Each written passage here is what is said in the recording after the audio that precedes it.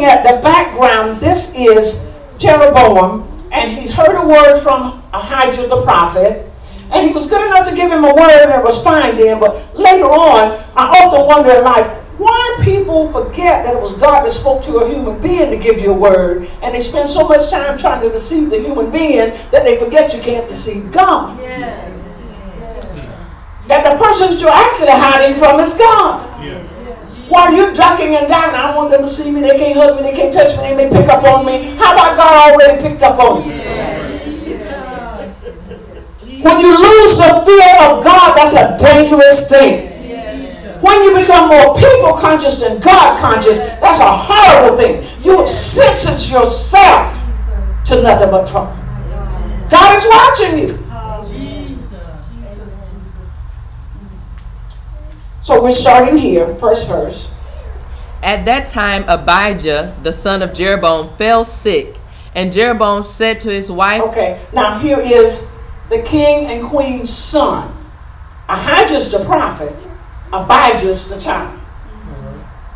Their child gets sick.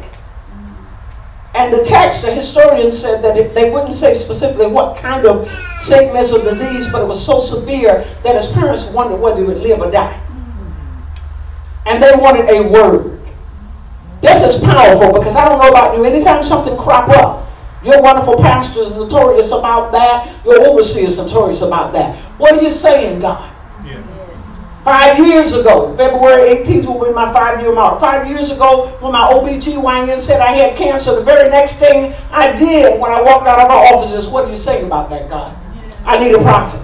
Let me see if I can reach Bob Jones. Let me see who else I can reach. God, I need to know what you got to say about what they say that's going on in my body. What do you say about this illness? What do you say about this sickness? What is your word on this? The government should be, the president should be consulting the prophets. This is our pattern, our example. That he's consulting the prophet because God wants to run the government. What are you saying about my child? They had physicians, not carrying the name physicians, but during that time, the royalty, you're talking about kings and queens, they had people that could work all kind of in the medical field long before we used the term medical field. They had all of these different things that they could do. If last week, if you remember, Isaiah told Hezekiah to put a poultice on it. He used figs. He used herbal remedies. They had certain things to try, but they all wanted to hear what did God say about it. And we should still be there today. God, what are you saying? The doctor doesn't have the final word. God has the final word. Okay? And Jeroboam said to his wife, arise, I pray thee, and disguise thyself, that thou be not known to be the wife of Jeroboam. Pause there. Why would a husband tell his wife, go and disguise yourself, so that the prophet doesn't even know you're my wife? Better yet, why would she swallow that? Ananias and Sapphira, one goes in and lies and tells the wife, now you come in and say the same thing. And they carry him out dead and then carry her out next. There's a message to me in that. The two shall become one flesh, but you ought to have your own walk with God. And especially mothers, this is my child. Disguise what? That would have been my attitude. This is my child. You disguise. I'm going to find out. I want him to know it's me. I want him to know it's my child. So there is no mixed up word. I want it to be a clear, specific word. I don't want it to be a word because he think he's giving it to someone else. Right. I need a word about my child. Yes. And get thee to Shiloh. Behold, there is Ahijah the prophet, which told me that I should be king over this people. Okay. He remembered that he told him that he would be king. He still kept in contact with him because he was able to tell his wife he's in Shiloh. Now, he wasn't sending her to a rookie. He knew this man was precise and on point because what he prophesied to me about being king, I'm king. So I know he can hear. And take thee 10 loaves and cracknels and a cruse of honey, and go to him, and he shall tell thee what shall become of this child. Okay. Go with a gift. Go take an offering. Now, to some it seems so old-fashioned during this day and time. They'll come looking for a word, but consider it damnable heresy if you ask for an offering. Well, you shouldn't have to ask. This man knew you need to take an offering and give an offering. And it should not be that there are gimmicks and tricks and games that, okay, if you come and you need a word, I'll give you a bottle of red oil. And then now you give an offering for the red oil. I'll give you a piece of cloth, and then now you give an offering for that. It puts people in a position to do those type things. Not that God can't work through handkerchiefs, because you worked that through a handkerchief from Peter's body and so forth. It's the mindset of people that want to hear from the Lord, but not seeing that these are prophets and God reserved them for himself, just like the Levites. He said, I don't want them to work. I'm your portion. Stay in the temple, and then what comes to the temple will take care of you. So I'm talking about being biblically correct. Protocol.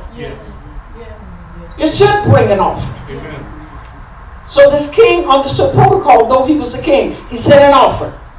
But Jeroboam's wife did so, and arose and went to Shiloh and came to the house of Ahijah.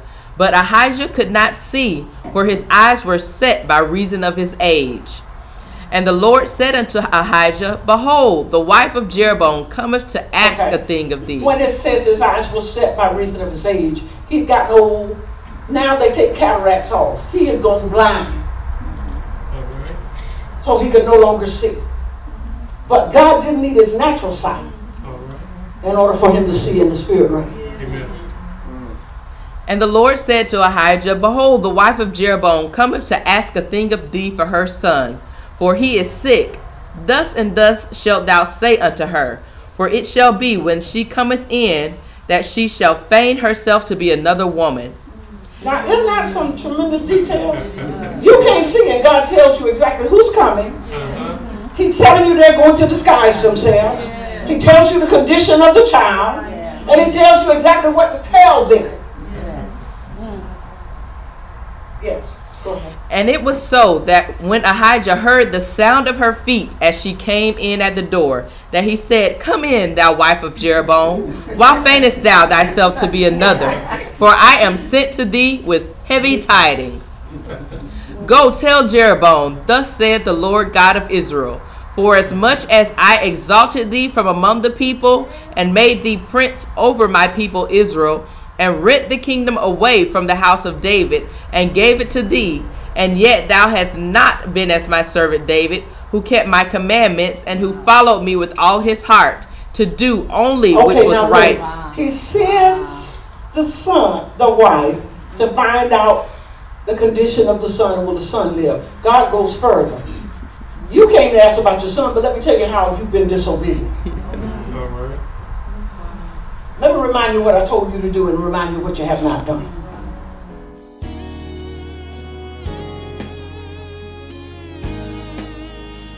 And when I did that, I saw a hand reach back to you, touch your forehead. He developed worship down on the inside of you from the time you were a little boy. Praise down on the inside of you from the time you were a little boy. That God would sing, though you had tremendous athletic abilities, but God was singing through you, guiding you, governing you, and directing you so that you would have a generational Levitical priesthood that would run out of your loins. I see it coming out through the second, fourth, like starting with you, then your son, your son's son, and your son's son, on down the line of singing, glorifying, worshiping the Lord, bringing the presence of the Lord in the building. That's why the enemy's trying to bully you so many times and trying to stalk you. This is just the beginning of what God has already planted and fertilized many, many years ago. This is a new season, a new career, a new avenue, a new area that is ushering you into. A planting of the Lord, planting you in the house of the Lord to fulfill your divine destiny, the spiritual calling that's on your life. Just as he made you successful in the talents, in the spiritual side, God has greased you and anointed you so that you would be a carrier of that Davidic worship.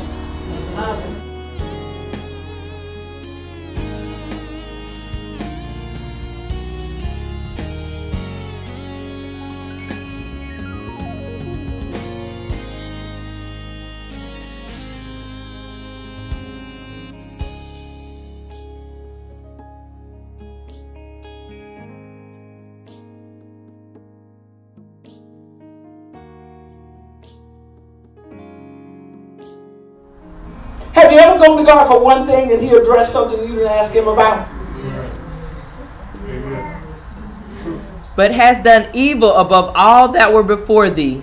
For thou hast gone and made the other gods and molten images to provoke me to anger, and hast cast me behind thy back. Therefore, behold, I will bring evil upon the house of Jeroboam. Okay, now what's wrong with this?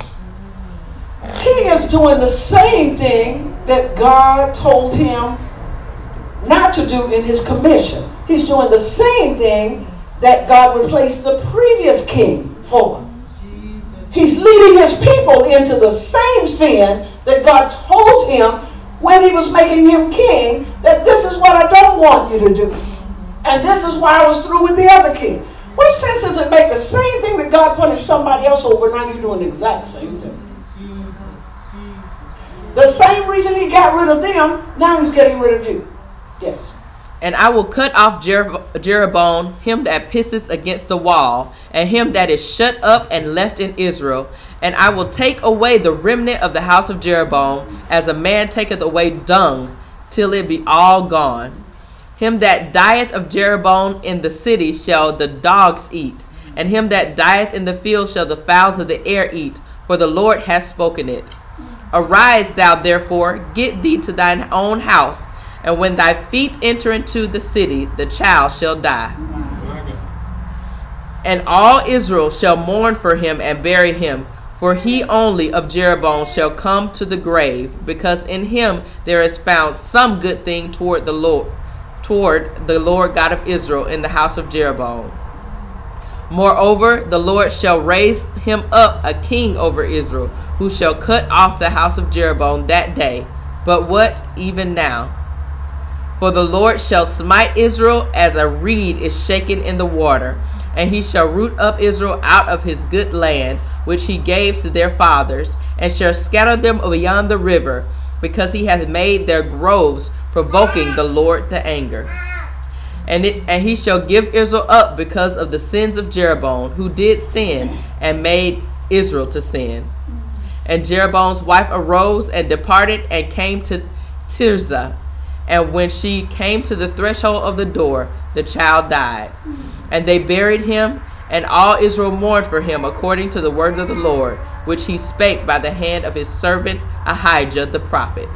Okay, so you see this example of God not only whips the leader, he whips the children too. But God on Israel is symbolic of the church. And I'm going to, therefore, not just you, mother and father, I'm getting rid of you as king, because you led my people into sin. That's the responsibility of leadership.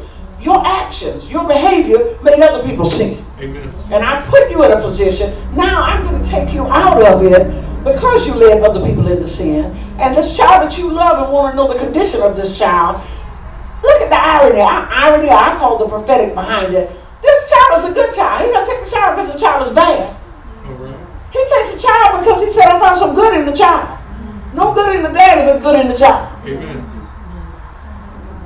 So I'm going to go ahead and take the child away from all these sinful people while they're still in right standing. While it's good in them, I'm going to move them from around you before I lose him. What a dreadful burden that you lose your child because you're such a sinner. That God didn't want them around you. God didn't want them around your people that you taught to worship idol God. So you'll bring them home to him to protect them from you. It's in there. And now imagine this grieving mother. She's got to go back 30 miles thinking about when my feet come into the city. Not when I walk into my house. When I enter the city, my child's going to die. And the reason my child is dying is my husband didn't fulfill his mandate to do what God told him to do. He led the church astray. Spiritual Israel. So now the church is in trouble and he is too. As a result of our actions. She didn't blame God. She didn't go off on the prophet like some people would want to go off and have him killed. This king didn't send somebody to have him killed because he didn't like the word. Because this king also has had enough, and you'll see this on next week as I go further into the series of the unknown prophets. You'll see where some people have gone off. Some kings had the nerve to try to go off on the prophet and how God handled that. Synonymous with when Saul grabbed Samuel's mantle and ripped it from him and prophecy. God used that same man to say, and the Lord has torn the kingdom from you. Don't put your hand on my stuff, said the Lord. Yeah. Don't think you can grab an anointing that doesn't belong to you. So it released a prophecy of judgment. There are certain things, your attitude determines whether God will do further. That bad attitude of feeling like I'm entitled to do wrong and you need to go along with it. And make me look good in the eyes of the people. He delivered this word to King Jeroboam's wife and foretold the death of the son and destruction and dynasty and fall of Israel. Now, according to the rabbinic credits, Ahijah, with having lived a long life, in other words, the rabbinic credits are attributed Ahijah, this prophet, to living a long life and linking his lifespan with that of the antediluvian, such as Methuselah and Adam. So it linked it up with Methuselah and Adam. He lived a long time, and it's important that you look at that. Prophet that lived a long time because he wasn't timid, he didn't water down the word. He didn't fail to deliver the word that God told him to deliver, regardless of who it was, their status, their position in life. So it adds to your life for those prophets that are listening. Jeroboam was the first king of the northern Israel, and his wife's name was, it didn't say it in that text, but the nosy me said, what is her name? So I spent hours researching. She's got to have a name. Anno, named only in the Septuagint as a Greek version of the Hebrew Bible. It was Queen Anno. This was a prophecy to a king and a queen, the earthly government, that God, through an earthly prophet, gave about a child. This is relevant to prophets speaking to our presidents today, to people in government. God cares about and chooses the kings and the government of the land. God still wants to lead our government. Yeah. God still wants to speak through prophets. Unlike the prophet Isaiah, prophet Ahijah delivered heavy tidings or a heart-wrenching message to a mother about her child. A devastating message for a wife to take to her husband. God forbid that you got to go and tell your husband that your child is going to die. The interesting thing about this story is that her husband instructed her to disguise herself. This prophet is old and he's blind. And Elijah, as the wife comes and inquires, she pretends. I like the fact that God said to his prophet, she will disguise herself. It just says your natural sight does not play a part in God speaking. You can use your natural sight, but he doesn't need it, even blind or deaf.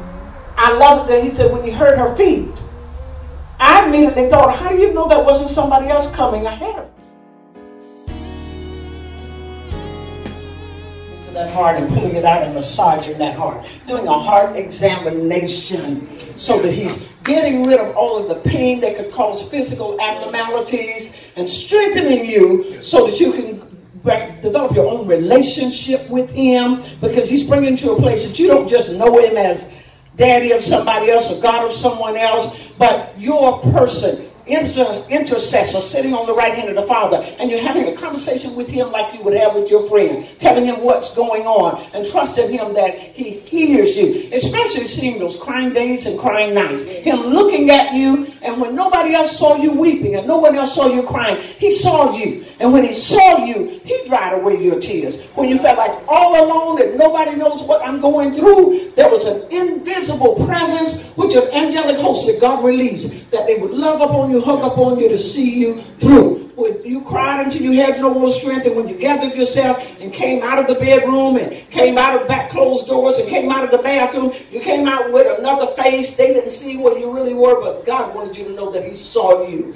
The Savior of your soul saw you, and it's changing some things so that there will be more times of joy than times of sorrow, and times of understanding where you've been totally misunderstood, great understanding coming. Where you felt like this weirdo and this oddball of you feeling like I fit somewhere. And extreme loneliness that's been on you and over you, more than just her. Jump up to, there's some people in the room that have felt so lonely, jump to your feet. This is a blanket prayer. You felt so lonely and felt so by yourself that you felt like, Lord, I don't know how I'm going to make it through this. Put your arms around her, Nikki. I don't know how I'm going to make it through this. God, only you can help me. I don't know how much more of this loneliness I can take.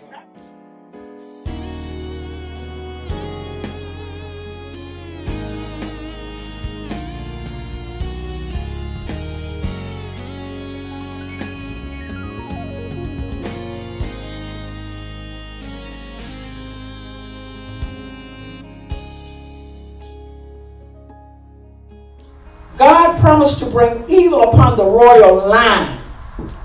That wrongdoing didn't affect just one person. What you're doing wrong doesn't affect just one person. It could affect generations. If we would think generationally, I think it would alter our behavior. Amen. If we think about, what am I doing to my child? Jesus. Or my great-great-grandchildren. God promised to cut off every male. So we're looking at heads of households now. Those that could produce children, not just ones that carry it. But he was going after the sperm donor. Yeah. Every male, I'll cut them off and sweep them away as if it's feces or BM. A dog poop. He said, I'm going to cut them off and sweep them away. Jeroboam, and sweep them away if it's just feces. Dogs will eat dead male body descendants that die in the city. What a dreadful sentence. You know, every male out of your lineage, out of that royal line that died in the city, dogs will eat them. Now your child will be the only one that actually sees the grave. The rest of them, they can't find a body to bury. Get it? If that isn't the God of judgment, you say, God, don't upset God. Look at your neighbor and say, don't upset God. Don't upset God. Birds. Immediately, I grew up where there were buzzards in the road. Birds, buzzards eating dead bodies of anyone that dies in the field. Everybody that died in the city, the dogs will eat. If they die in the field, the birds will eat them. Buzzards will eat them.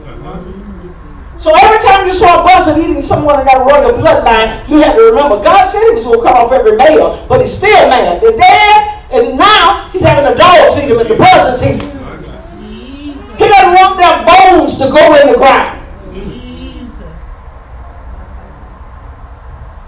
Abijah, he alone of Jeroboam's, and this is Abijah, not Ahijah, the little boy. He alone of Jeroboam's family will come to the place in the grave, because in him there was found something good and pleasing to the Lord.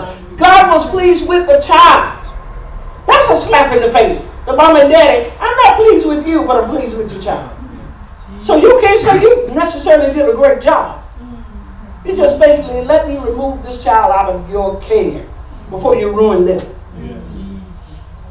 At the time, Ahijah the son, who was a crown prince and heir to Jeroboam, became sick.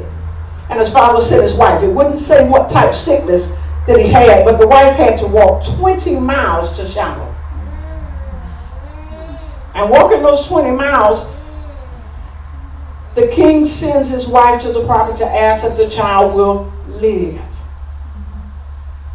Now you're concerned about the livelihood of your child, but you're not concerned about obeying God. Jesus. You're concerned about whether your child will live, but you're not concerned about being honest with God. Or honest with this prophet. You care enough to give a gift, but you don't care enough to not lie. Or be deceptive. To pretend you're somebody that you're not involves trickery. So Ahijah is a prophet that we should keep etched in our memory banks, in that when you're in your 90s, God forbid, or hundreds, and you may feel like I'm losing my hearing and losing my sight, you're still not losing God. You're still not losing the power of the Holy Spirit. You're still not losing the gifts. God still can flow through you. God can still use you. You can still carry the anointing, but you have to care enough to be more conscious of God than you are of man. Yes. Thank you for watching on Facebook Live. God, I thank you for every person that watches and for every person that's here in this service. Let the fear of God rest on them, and let it rest on them more heavily than the fear of man. Let them be more concerned about being real and transparent with those prophets that have spoken into their lives, with those pastors, evangelists, apostles, and teachers that have the oversight. And Lord, let the government of God in the earth realm be more conscious of being role models, being letters and that can be read of men, that people can read our lives and love you and know you and follow you, that their lives will not be into self-worship, will not lead into horoscope worship, that will not lead into worshiping inanimate objects, but they'll be spirit-led. In Jesus' name, amen. Thank you for watching. Don't forget, hit that donate button. We appreciate you giving in your fund. Those that are in the room, thank you for being a part of this service. God wants you. Amen. You heard that saying, Uncle Sam was looking for a few good men. God is looking for men and women that will serve Him, that will surrender their life to Him, that will understand the reason God sent prophets and put them in your life to guide you. Prophets guide, apostles govern, guiding, governing. So you look at that trigger, the hammer. So God wants to guide and instruct your life, and He's looking for individuals that will obey, that you'll remember what He said and fear Him more than man. Amen.